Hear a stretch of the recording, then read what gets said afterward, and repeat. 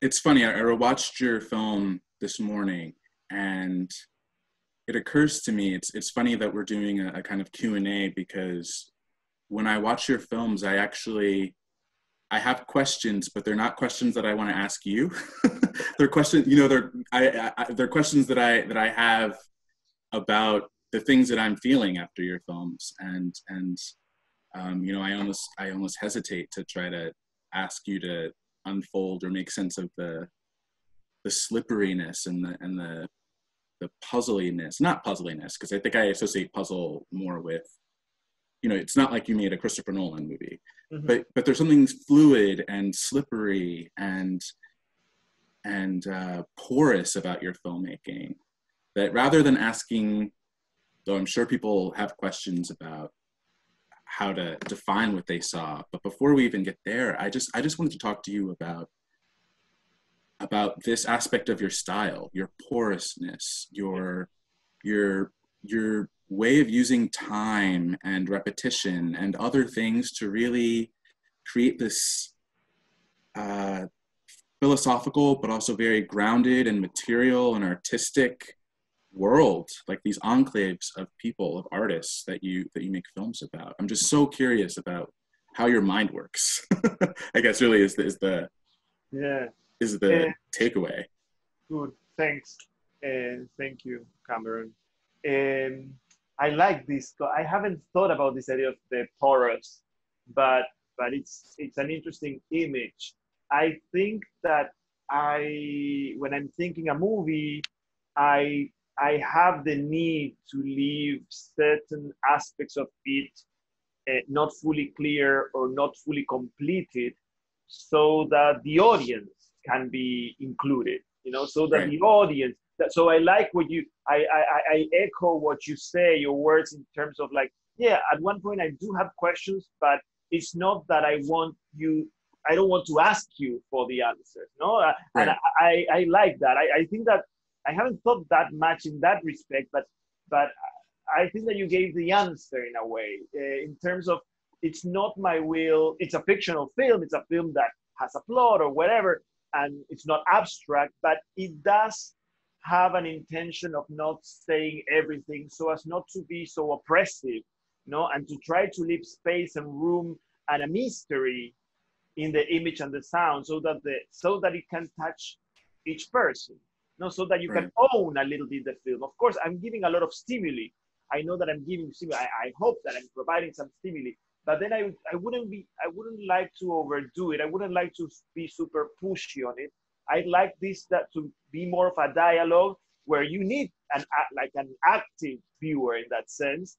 And I hope that the film goes into some corners of yourself, like that you, and that's the way that I think that you could appropriate it, that it can touch things that has happened to you, or that you have experienced, that you have felt, that it provokes an inner quest in a way. So Mm. that's why the idea of pores, or places that are not completed or empty, is I need to leave that room, so that the viewer can, in my idea, of what I've done, can participate, can be touched, instead of being like pushed over or run over or overwhelmed. Well, I mean, one thing that you said, and I think this was in an interview with Film Comment, actually, you described your films in terms of going to a dinner party. You don't learn everyone's name. You don't hear every anecdote that's being told. You're at a large table, whatever it is, but you do walk away with a sense of things that have happened, things that were raised, things that affected you. Yeah.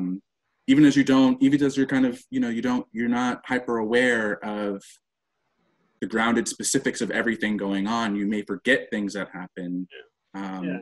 You might I'm not interested know. in that. Yeah, you might not know the name of each individual in the party, but you're still in the conversation. You still Right. start the conversation. There are a lot of things that you might not know from that person, and still you engage. You are in this sort of social interaction. You don't need to know everything. I'm not too interested in the experiences where I need to know everything. I think that the world is a little more mysterious than that. I think that as soon as someone tells you what they think that it's absolute truth, I should be not trusting that person, you know? So it connects with, yeah, what do we believe in, what we don't, how can an object such as a book or a piece of music or a film can excite us instead of like closing us, instead of like making ourselves feel so sure and comfortable. How can we move the ground a little bit? How, even if it's a very personal sort of ground, you know, even if it's a very intimate, this film, I think that has to do a lot with the character of this actress, no, Maria Villar, also has to do a lot about like a personal doubt, no, with thinking about yourself and about your desires, about your ideas of your frustration. So I think that in order to reach, I need to provoke something of that mystery, you know, not having a narrator that knows everything, producing a network of images and sounds that help to raise questions in that sense. Right, which is why I'm inclined less to ask you what any one of your individual films is about, including this one, and more inclined to ask you, what was the spark for this film? I mean, certainly because, you know, anyone who knows your work knows that you have an ongoing engagement with Shakespeare, a continued interest in actors and artists, in the making of productions, in rehearsal, and all of these things. But these are not, you're doing something very different to me, or at least they affect me differently each time in each film.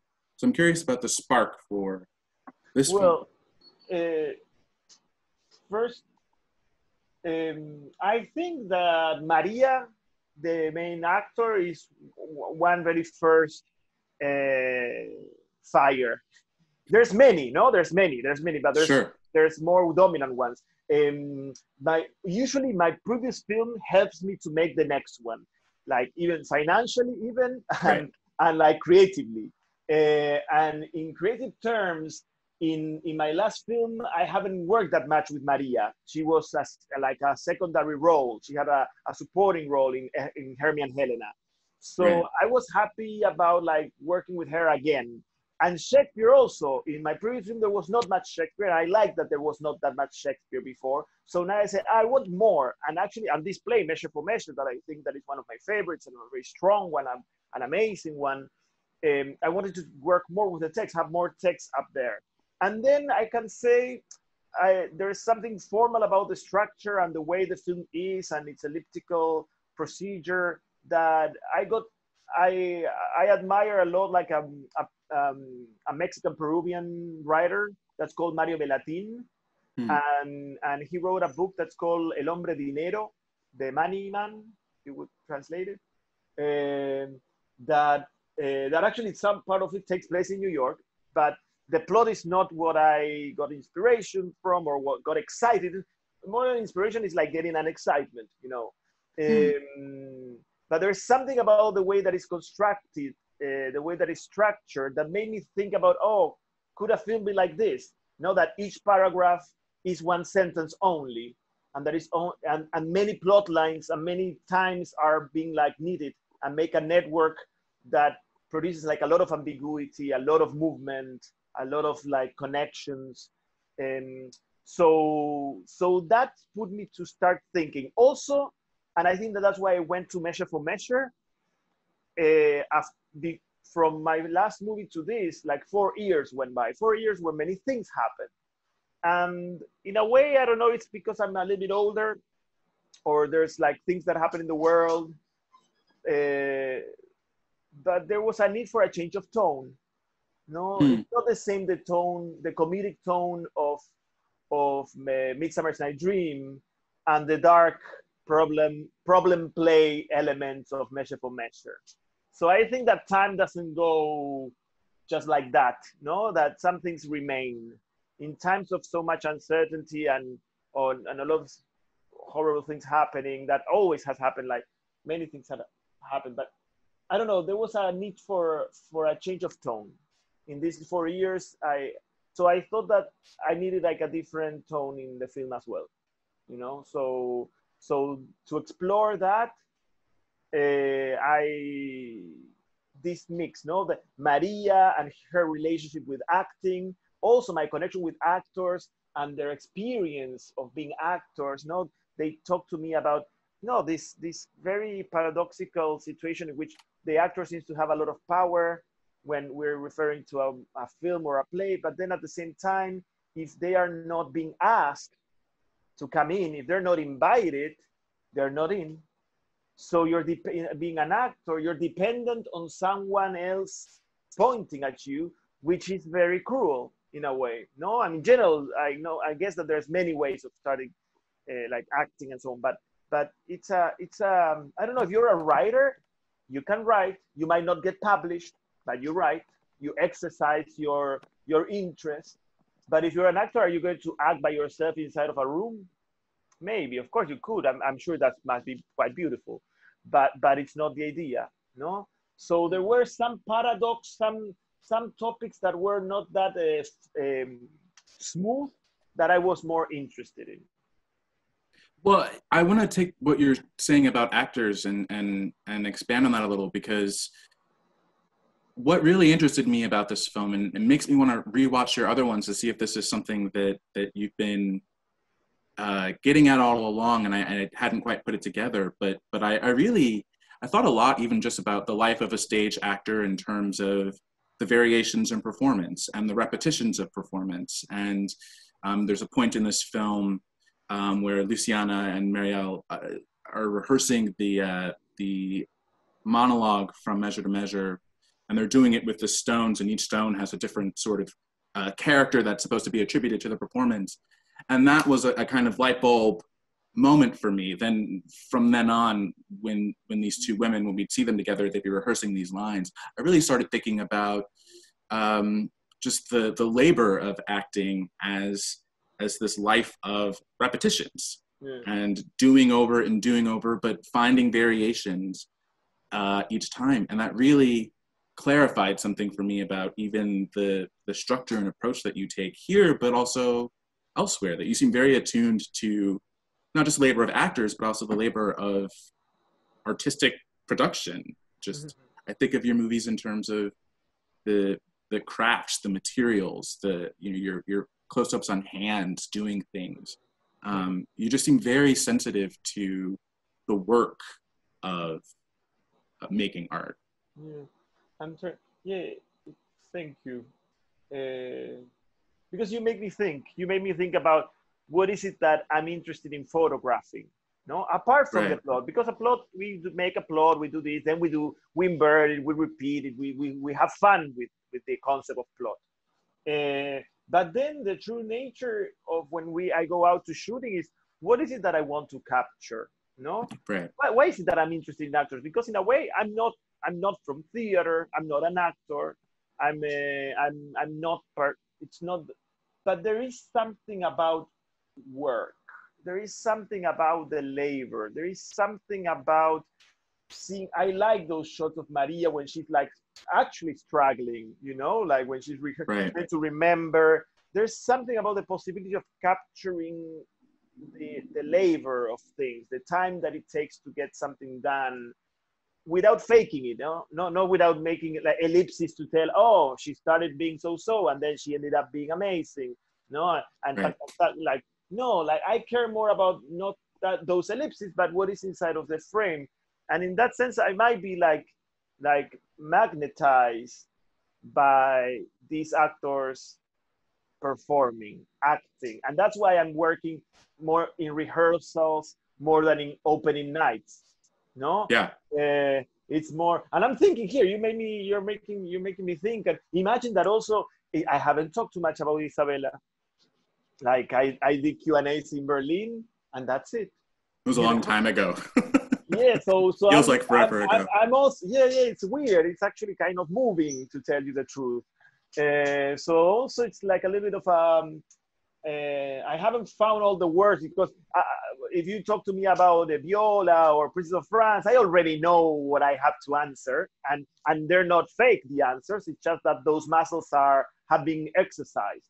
Here Right. it's very brand new. So I'm trying to think from scratch, and it's interesting. Yeah, there is, because also you, in doing those shots of the rehearsals, I, there was a lot of uncertainty when I was doing that. I didn't know exactly if it was going to work. I didn't know exactly what was it that I wanted to capture. Of course, I had some theories, I have some impressions, but Right. it's not that I was like mathematician, you know, even though I could like math.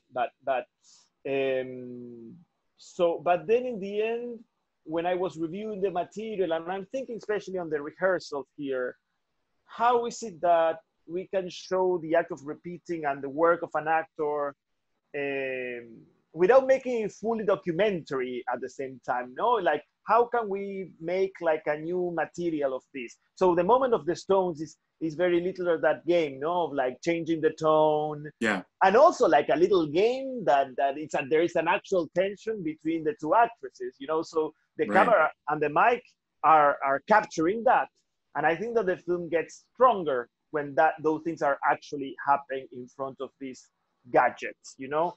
And then I try to make a plot, and then I try to put here this, here that, and I try to think a structure that allows me that level of labor, my own labor, no, my own way of editing this. I shot this film for 2 years, in 4 different moments, in 4 different periods, no, and so I was thinking, writing, shooting, editing, thinking, writing, shooting, and editing, thinking, writing, shooting, and editing, and thinking, shooting, writing, and editing. No, I did all those, like Right. all that, and then sound, editing sound on top. No, so this found there is this need to capture things that I might not be sure what they are, and then the time and the work to process them into a film and a plot and so on. No, so well, I went a little bit over the top here, but No, I mean, but I was actually about to ask you about your relationship to writing, particularly in the context of the stars of this movie, Maria and Agustina. These are you have repeat collaborators. This is yeah, this is a part of yeah, especially for those of us who really look forward to your films. It's interesting to see the way that you've developed this kind of group of actors, but also your cinematographer Fernando. yeah, Like you developed a specific to you visual language, and I see the actors, I know whose movie I'm watching, but the movies themselves vary, even as there are things that, like Shakespeare, for example, is sort of a through line. But every time I watch one of your movies, I wonder, how are you going into this in terms of the writing and the rehearsal of the acting? Like, are you starting with the structure already sort of clear to you? Or is this really, I mean, every movie's found in the edit, but is this really you playing around on set and getting different things out of your actors and finding a story in the midst of this? Because what's interesting to me about your films is that I would believe both. I would yeah. believe that you improvised these films in a way, but I would also believe that they were very rigorously structured Yeah. from the outset. I think that it's time in the way that I produce, that these films are produced in a highly independent fashion, thanks to the will of the people involved and the Universidad del Cine and Les Renois in this case, in all the titles that appear there that make the film to be able to be as it is. Right. So I've been given time, and this time has helped me not to push things too much and to really like like the pot that boils for long. So the thing that you put, like, it's like more, it's more not refined. It's a more let me. It's not so improvised. There is some elements at certain points, but it's not so improvised. But as I do have time to redo things, to think again, to work more, to change. I can change. I can change. So because I'm going to shoot now some. So when I started with the thing shot in the mountain, and I thought at first that was going to be a short film, or at least like a first episode. I thought that it was going to be like a first episode of a film with a couple of episodes. But then I realized while doing it while I was shooting, first when you're shooting, the potatoes are burning. Like you're not like, oh, let's improvise, let's Right. no, you're it's burning, you know. Right. So you need to focus, you need to do. I'm struggling, I'm thinking, I have all these collaborators that are helping me to make the thing. It's really like a collective effort that I know that I'm the pusher, I'm the one that is like putting things, but I'm not alone. Unfortunately, I'm not alone. And that's why they repeat the people, because I like, and I think that we can keep on exploring new things together, you know. Even though we can know some things that we do, we're very interested in doing other things that we haven't done. I haven't been in this sort of tone, for instance. But going back to your question, but then when I was, even when I was shooting it, and the writing process was very more schematic, there's not like a huge writing out. The writing could be done like while I'm in the shooting, like a couple of days before, a week before. Everything is a little bit in this sort of rush, but then the things are written. You know, the things are written, except for instance for the moment of the Shakespeare. You know, the rehearsal is Shakespeare. I translated it. Okay, yeah, and I had the idea that I want how to shoot it, but yeah. But then when I was still shooting and I finished shooting, I was happy, but I felt that this is not the beginning of the movie. You know, this is, the movie doesn't start in the swimming pool. You know, like it's weird. There's something that it's, so that's why I was fortunate enough to work in a way that made me possible not to wrap it up because I need to get it, the thing done and deliver, but to think again and go back to Buenos Aires and shoot a little bit more. And when I went to shoot the second time, I started like chewing this idea of the very elliptical, no, the element that I was seeing in the Mario Bellatin book, or even in the Alain René Je t'aime film, no, that has other topics. No, René is talking about memory and death. It's other things, but then immediately in the second shooting, I knew that I wanted more shootings and that I really needed like layers of time, like real layers of time. I was not going to fake things. I was going to wait till things continue. And in the middle of this, we got the news that Maria was pregnant again. So then we'll have to wait. We'll have to incorporate this. Of course, I was not thinking about this before. And her pregnancy is something that had happened on a previous film. Yes, also she had three children. Yes. Maybe she times them to your movies. Well, we do a little bit of work together, I think. Yes. There is it's not so conscious, but we make things together. Why shouldn't someone that is pregnant not work? No, like absolutely. No, why aren't there more women that are pregnant in movies, with that not being the plot?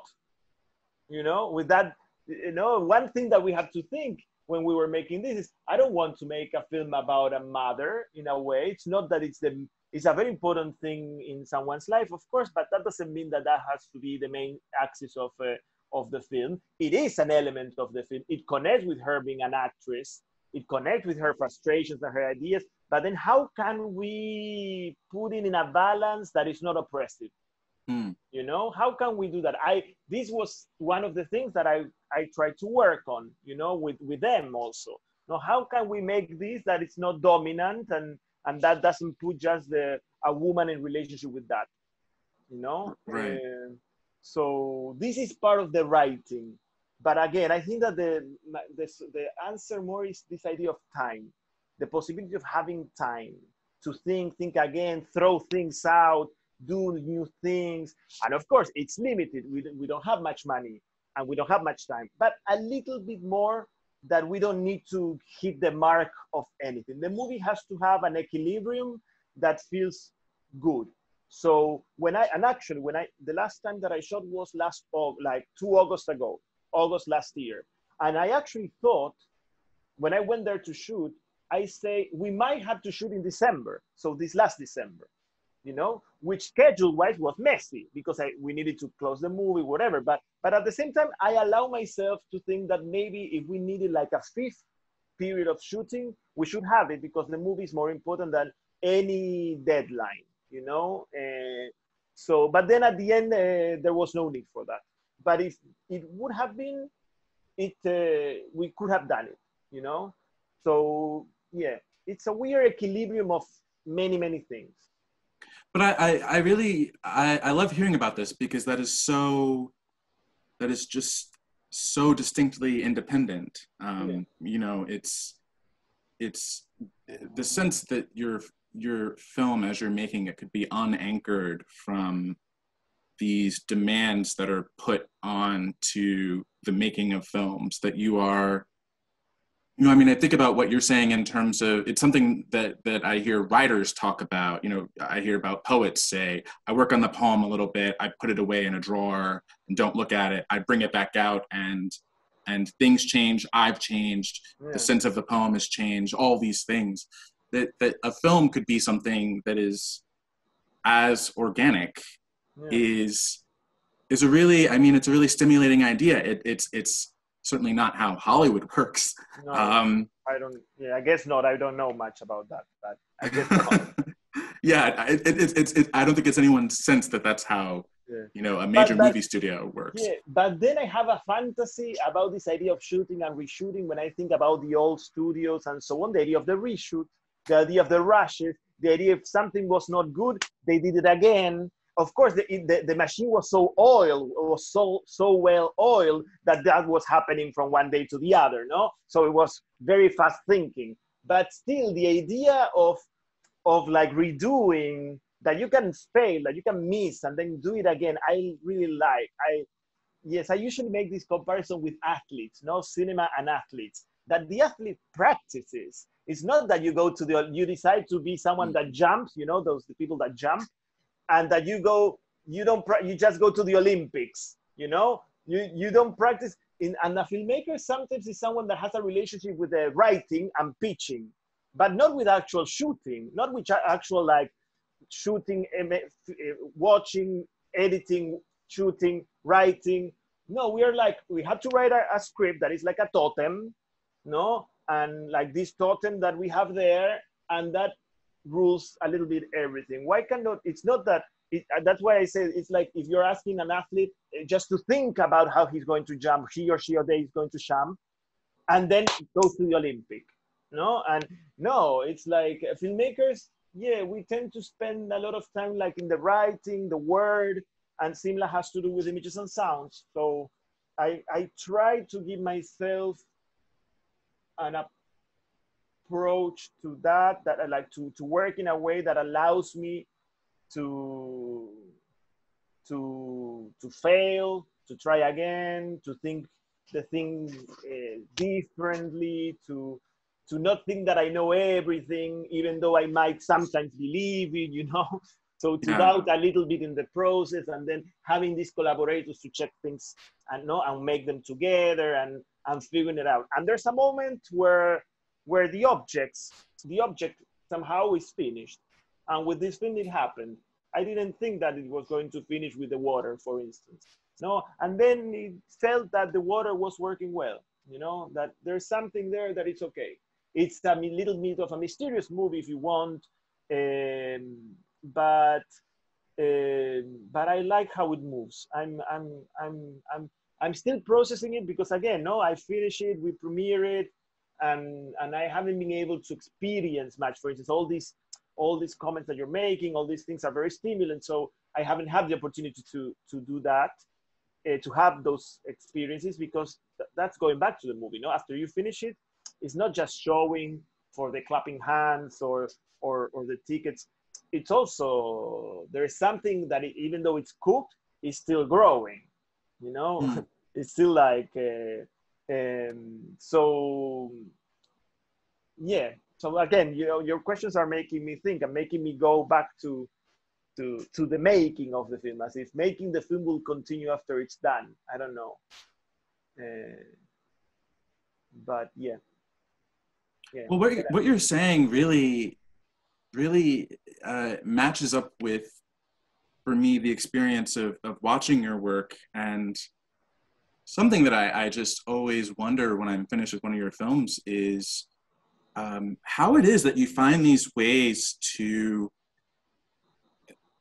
mix the very grounded realities of your movies. You know, I associate, and it's something I was very satisfied to see here, I love just your emphasis on women walking places or getting places, or you know, but those street scenes and the sound design of those scenes, and how I feel like I am outside in a kind of pre-pandemic urban environment, but also you find, you know, the use of the stones here, and the use of the making of the art installation, etc. You find these ways to ground the dilemmas and the ideas of your characters in a reality that, even as the organization of the film makes that reality slippery, Yeah. I really have always liked that tension between, you know, you open with the 12 stones, you open with this with a kind of an outright sort of philosophical dilemma or practice or whatever you want to call it. And rather than me watching the rest of the movie trying to figure out how that plays into everything, I watch it and I'm just thinking about how you even found a way to crystallize the problems of the movie in these kinds of scenes, in the actions between the characters. You know, the moments that the two women start to say the monologue at the same time at each other. Things like, or just stop and look at each other. Things like that, where I just, something's clicking for me, and then I don't immediately know, I couldn't immediately write down, oh, this is the idea.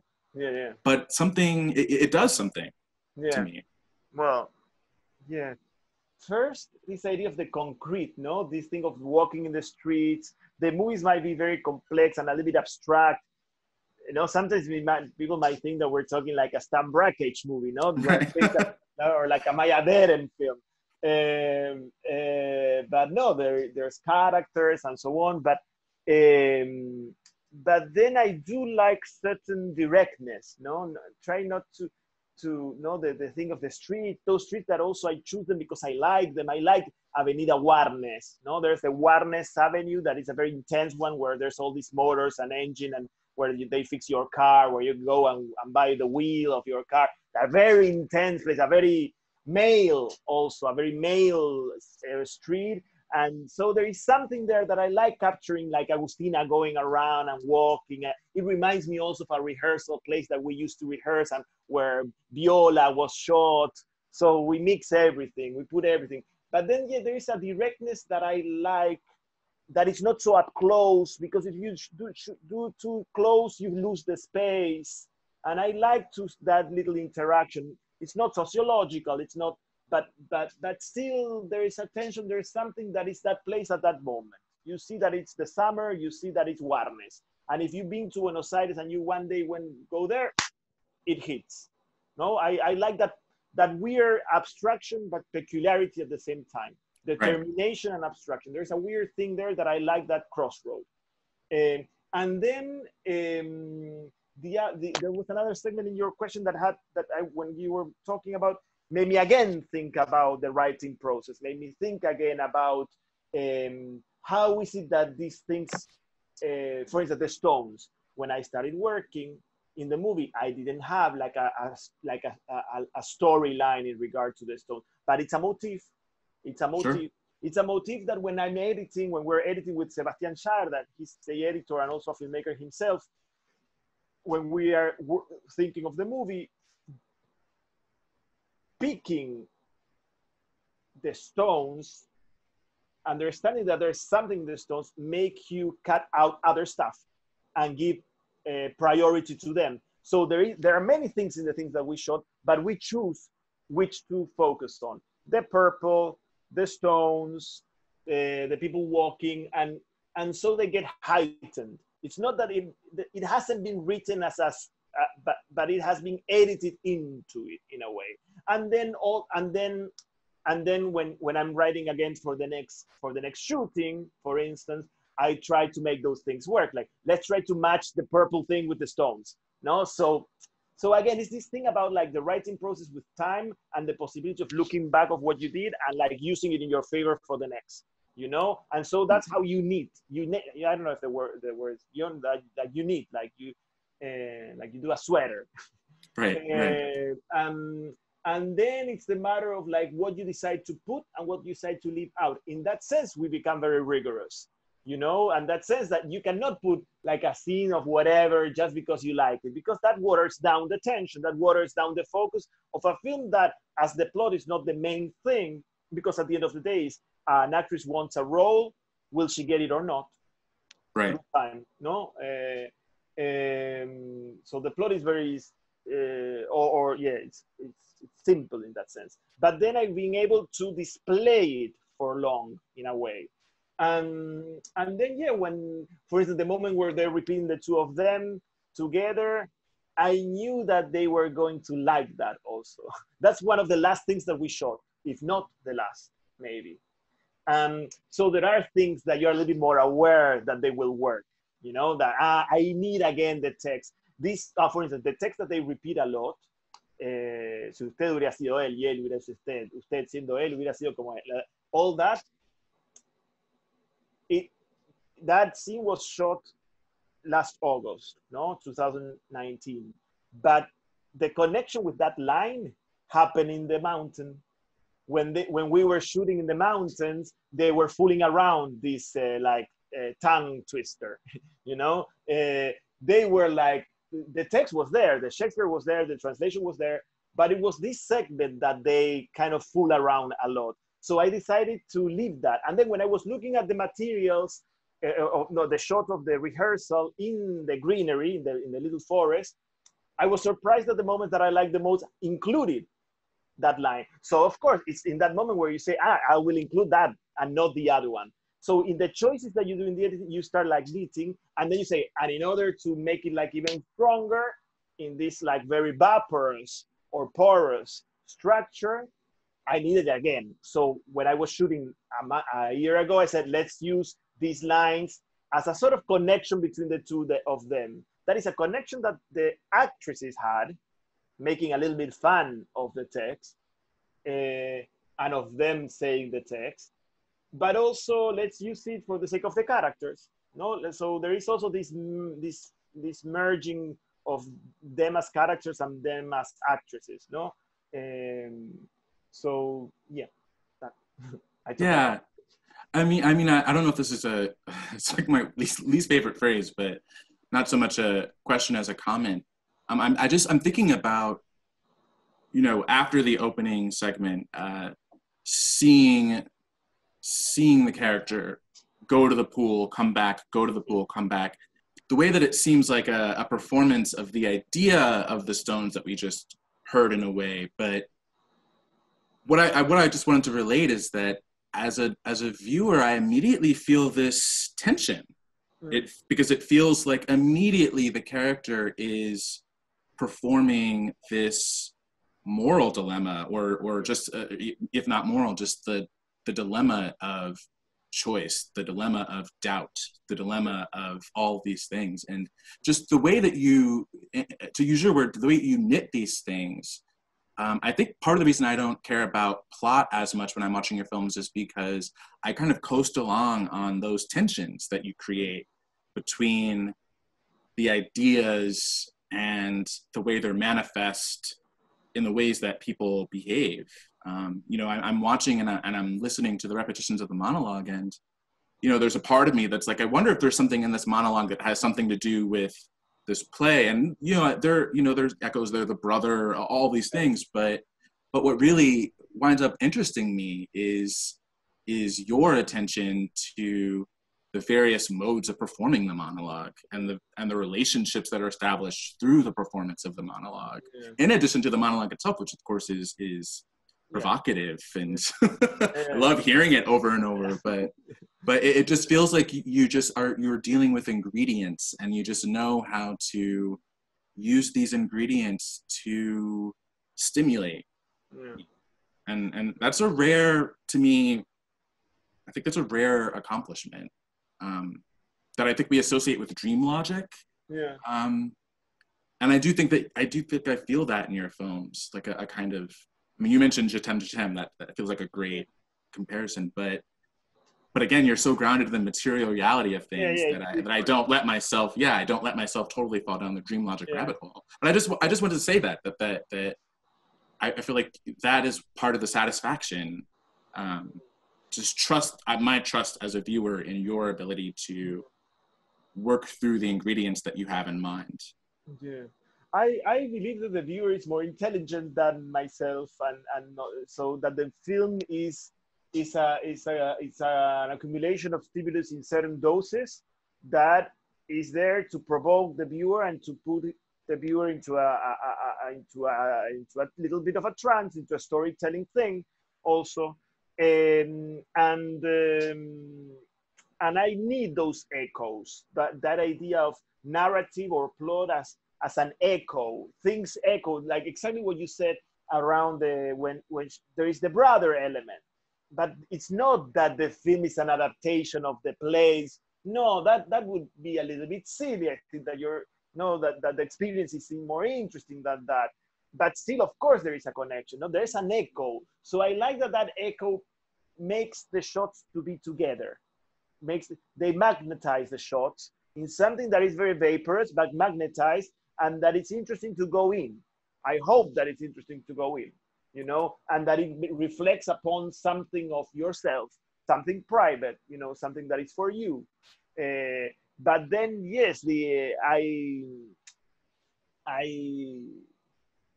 I tried to produce these echoes, like thinking of the writing of the film, the way that the film appears, its mise en scène has to do with also like a way of memory, the viewer and its memory, like the idea of that street, the Warnes Street, again, that it always starts the same way with a wall. Yes. And that right. And you don't know if this is being repeated.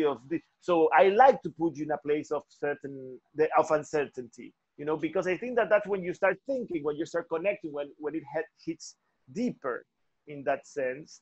And by producing these echoes, I think that you can get into the thing. You can get into the immersion of what a movie is. Like to go to a movie, it's to get immersed into like it can be an experience, like a sensorial experience, but it can be also like a plot. It can be a character. It can something that transports you, not to forget, but to connect yourself. And I don't know, maybe I'm talking bullshit, but I'm trying to that the things become personal to each viewer.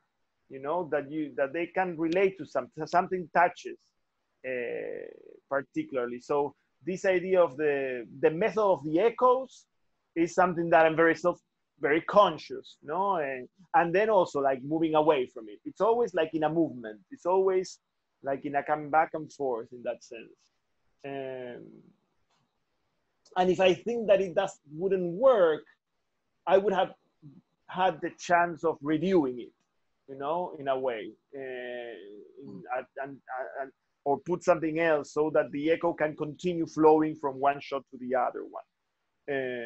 But yeah, that I believe in that way of telling a story. This film has to do with doubt, with uncertainty, with frustration. So I think that I needed to create that for the viewer at the same time. I don't know. That was my roll of dice. Well, thank you for discussing your film with me. It's really, like I said, I think it's just a really stimulating piece of work, and I was really happy to be able to pick your brain a little bit. Thanks. It's been a pleasure. It's been a pleasure to have this conversation. Again, as I told you, it's not that I have talked so much about the film, because after Berlin, I haven't had the opportunity to talk about Isabella. So it was great to meet you also, and yes. And to be able to share these impressions on the film, and also thinking about the things that we do, and how they have an impact or not, or how we're still processing this what we have done.